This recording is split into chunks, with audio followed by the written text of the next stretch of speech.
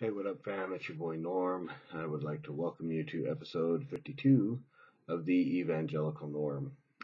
So today, um, talk a little bit about, as you can see, again, I've been displaced from my usual spot. You'll notice I am talking much quieter. I'm upstairs in the kitchen, and my daughter's asleep down the hall. So this will be a far more quiet evangelical norm than what is usual. I'm going to try really hard to keep an even keel here and not get too passionate. But what I want to talk about is likely to make me make a little more noise. So hopefully we don't wake up my daughter and don't wake up my wife or anyone else in the house and make anyone else angry. So any more than I already am. And I don't know that I'm angry. I'm sad. Um, I just at the deterioration of evangelicalism. Um, just all the things that have come up this week. Vicky Beeching's book came out, I believe, actually last week. I've been trying to read it, but it's hard to just even understanding the fact that it is so clear that homosexuality is a sin. And rather than adhere to the words of Christ who called us to deny ourselves, her message is literally to deny Christ, to indulge our flesh and fall away. Rather than deny ourselves and follow Christ, it is indulge our flesh and fall away. Trying to maintain some kind of attitude that you can still be a Christian and absolutely thumb your nose at God, who says that homosexual relationships are sinful, just like any other extramarital, any other sexually immoral, any other sinful activity, you know. And then to see, and I don't know if looking at the facts, again, we want consistency in what we do, so we don't have anything that says Jay Givens has actually come out as gay, but he's absolutely come out as affirming LGBT, Vicky Beeching, these people who are claiming that it's okay to be gay and actively gay and Christian. Now, here again, we all deal with our temptations. We all deal with sin in our lives. And so whether that's same-sex attraction, whether that's opposite sex attraction outside of marriage, whatever it is, we deal with it. Kleptomania, you name it, across the board, whatever it is, we deal with that. And Christ does call us to deny ourselves. As a heterosexual male who is married, I have to consistently resist the urge to look at other women who are not my wife on the computer, whatever, pornography. I have to deny that. And not even Vicky Beeching would deny that fact, that I have to suppress that because it is sinful. It is adulterous. She would agree. Even if I were single, it is adulterous to look at someone with lust who is not somebody that I'm married to. So I have to resist the urge to flirt with women who are pretty, who are not my wife, because I am sexually attracted to other women who are not my wife. But because of my love for Christ, my love for my wife, I resist those sins. I push those things away. I deny myself and follow Christ first and foremost. So now we've got Jay Givens, who is supporting these people as well. And you know, the post that he put up, he's got the pride flag on his Twitter page, and there was a question someone asked him, "Are you gay, bro?" And his answer was, "Yup." I don't know if that's true or not. I mean, whether that was just a facetious answer, whatever. because again, somebody coming at you and saying, "Are you gay, bro?" Who knows? So I can't say 100% that Jay Givens has come out as gay, but he's affirming them. We've got this whole thing going on right now with Andy Stanley, who thinks we need to unhitch the Christianity from the Old Testament. And I agree with Chocolate Knox on Cross Politic, that this is really paving the way for them to affirm LGBT lifestyles, not just the people, because even at Refuge Church, where we consistently preach every sin is a sin, no matter what it is, sexual immorality of all kinds, theft, greed, all these things are sin, and we preach that, but we would welcome anybody who is LGBT to come through those doors. We would love on them. We would give them coffee. We would talk to them. We would not treat them any different than any other non-believer who walks through those doors, or any other false convert who walks through those doors, someone who believes that they're a Christian but hasn't actually truly repented and put their faith in Christ.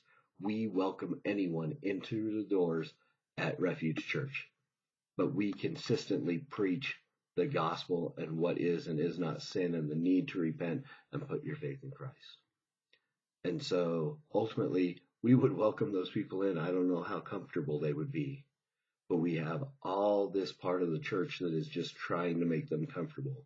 They're trying to become friends with the world. And we should not do that. Jesus specifically told us not to become friends with the world. They're going to hate us because they first hated him. And if we continue to get into this place where we want to be just make the world love us as Christians, then we're deteriorating the message that Christ gave us. I'm not saying to go out and intentionally be jerks. Spent Saturday evening down in Manti, Utah at the Mormon Miracle Pageant, there to preach the gospel to people, to share the gospel with the LDS people. And I love my brothers that are out there that are doing what they do, but I think there are some that take it to a different level that is intentionally offensive that doesn't need to be. Specifically on the level of the nature of the Mormon God. Now, we come to the conclusion that yes, we do believe in two different gods. The Mormons believe in a God who was a man like me, may have been, on his planet. Maybe he did a podcast. Who knows? But was a man just like me who had to earn his way to salvation and exaltation to become the God of this world and create all of us as spiritual offspring in the pre-existence. This is, again, Mormon theology. But there are guys that get up and do some open air preaching, and granted, yes, this is, according to the Mormon teachings, their God may have been a sinner on earth. And we can just leave it at that. Your God may have sinned, and the Bible says that God is holy, holy, holy. He's never sinned. He knows no sin. And so, but there are guys that will take that to a whole nother level of offensiveness by proclaiming your God could have been a homosexual, or your God could have been a pedophile. I think that takes it, and that defeats what we're trying to do. Again, it's such a fine line in preaching the gospel, because the cross is an offense to those who are perishing. It is a foolish message, and it's an offensive message. To call somebody a sinner and call them to repentance will offend people. And so we want to be willing to let the cross offend, but we don't need to be intentionally offensive beyond simply the message of the cross. It is sufficient to say your God that you believe in could have been a sinner, and I understand the shock value, but it shuts down conversation when you take it to a point where you're overly offensive for no good reason.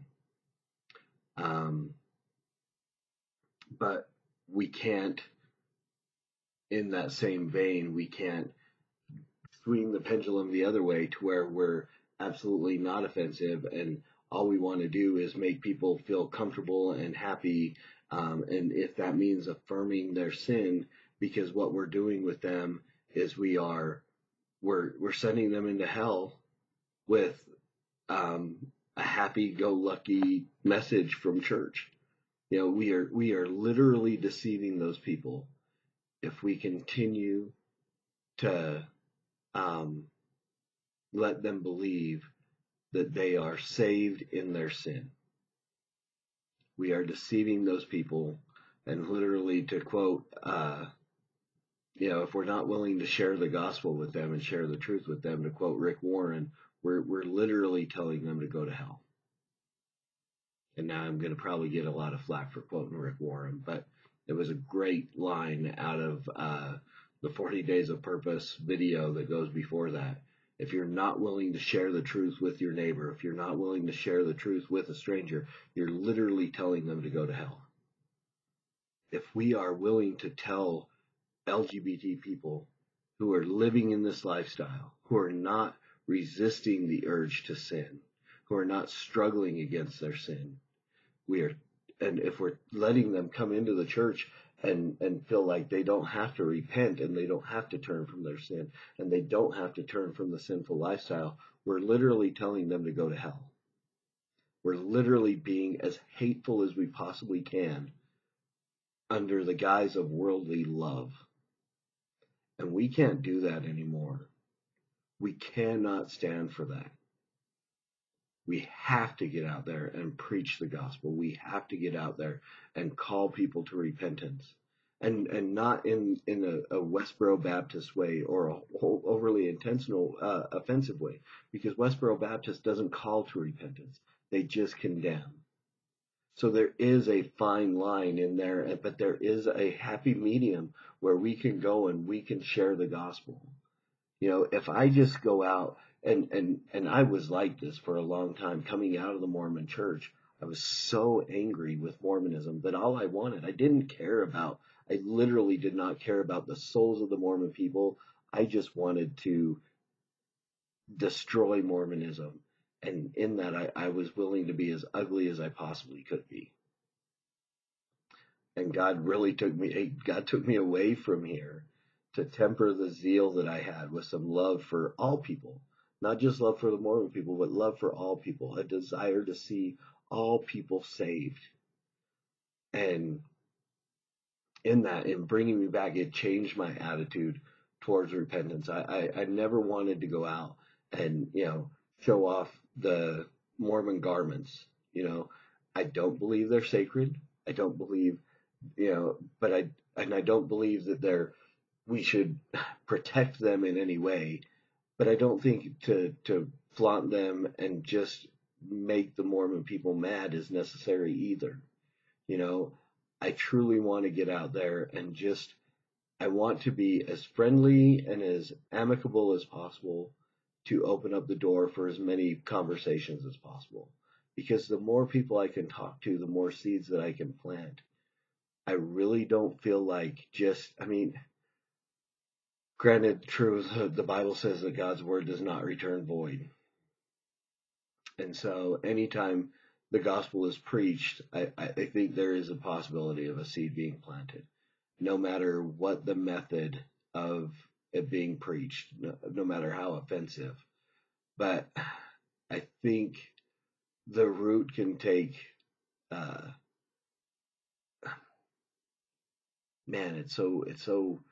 it's such a fine line to walk, because I think that in intentional offensiveness will kill the root of the seed. You're throwing out a dead seed, or a dying seed, or a seed wrapped in rock that seed itself. And I'm not saying that God can't do it, and He has, and He will.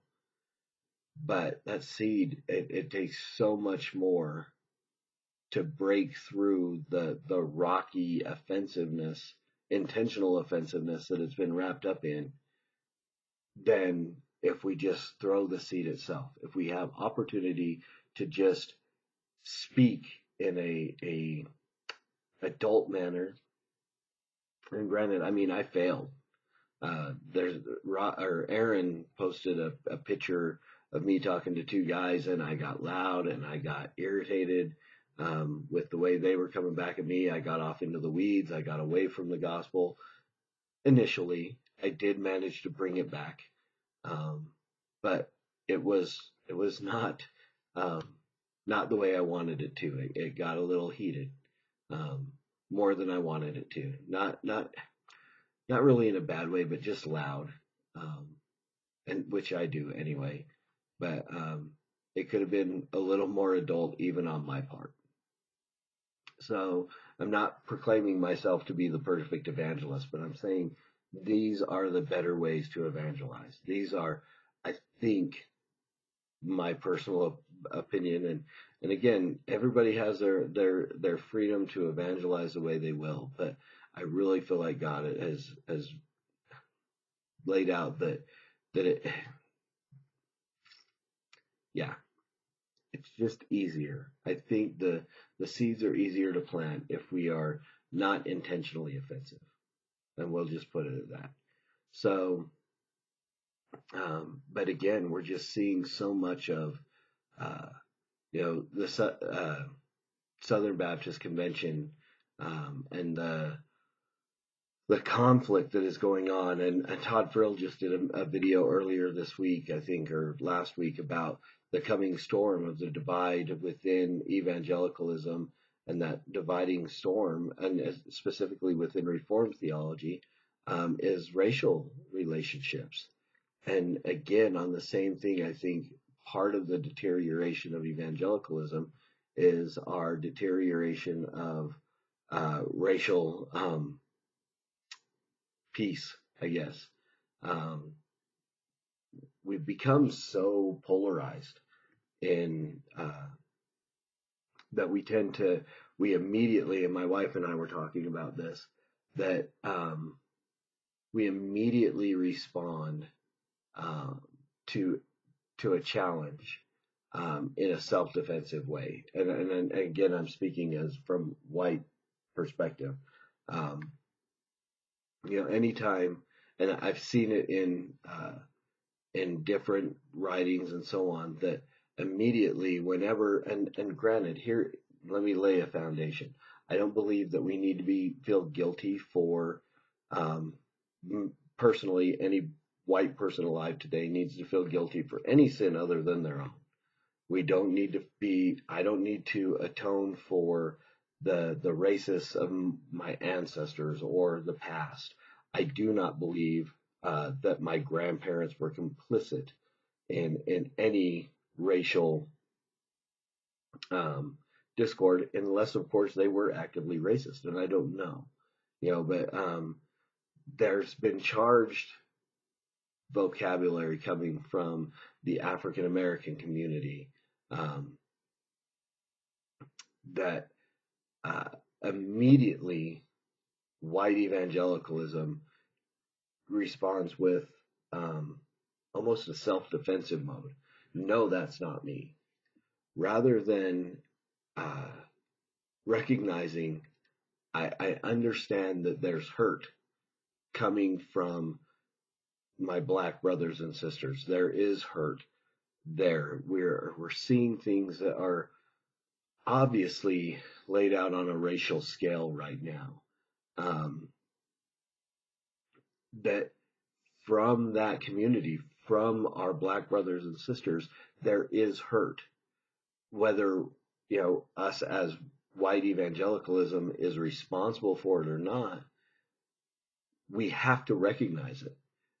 In as much as if it were the other way around, I would expect my black brothers and sisters to immediately, if there were hurt or something coming from the white community, that they would react with love towards us first, before defending themselves. And that's what I'm seeing.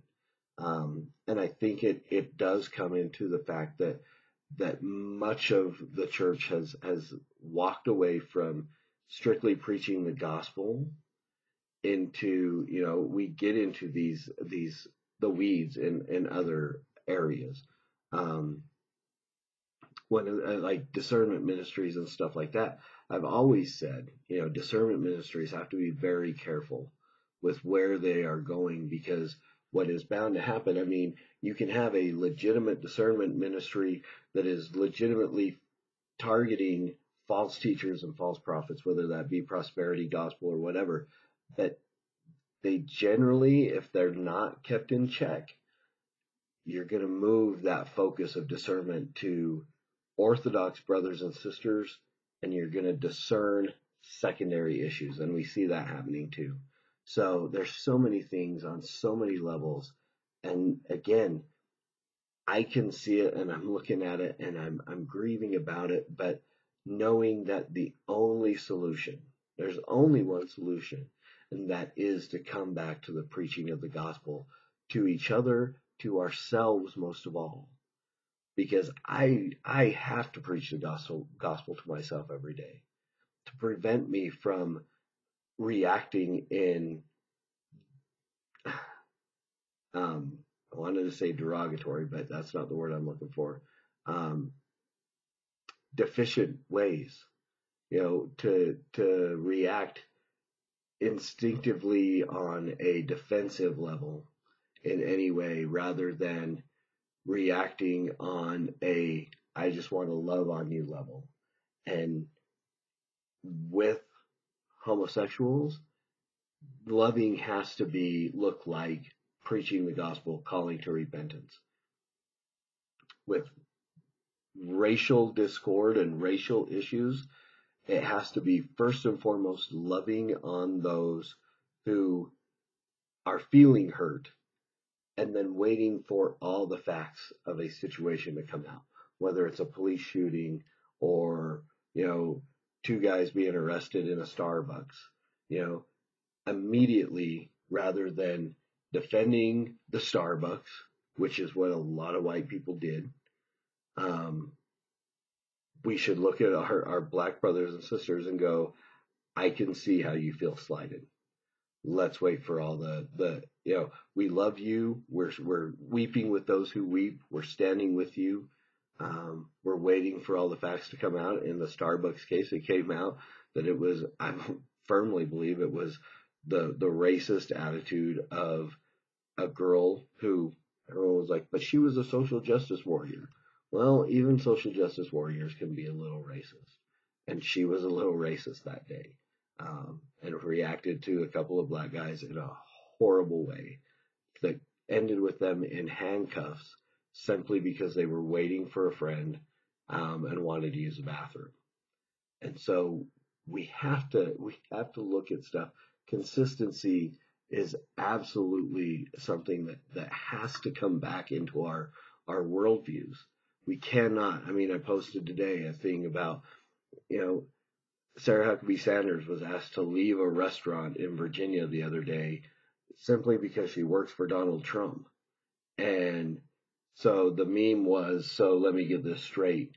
The left is going to throw a fit because a bakery will not bake a cake, but yet a restaurant can kick out Sarah Huckabee Sanders and they're all fine with it.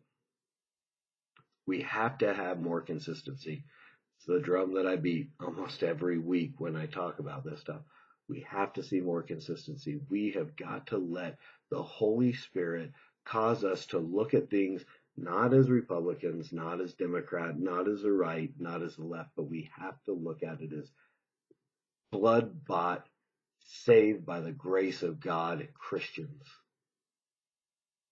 And that means looking at things absolutely differently.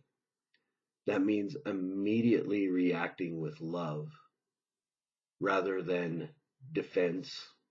It means immediately reacting with truth rather than comfort.